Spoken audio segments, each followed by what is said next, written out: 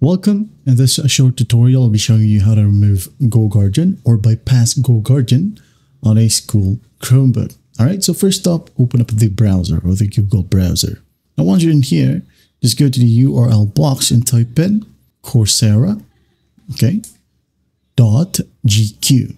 Again, Coursera.gq. And once that's done, just hit on enter. Wait for it to load, and as you can see here, it is currently connecting to a server. Now this is basically a proxy server or a proxy site. So you can just easily go ahead and go to the URL box and type down whatever you want. Okay. For example, let's go ahead over to YouTube. Just hit on enter or search for YouTube. Here you have YouTube. Depending on where you live, the site right here might load up longer. Okay. But just wait for it and it will eventually work. Discord right here. There you go. And don't worry, your teachers won't be able to see it. You can just easily close the browser and no marks will be left. That is it. Well, I hope this video helps and I'll see you in the next one.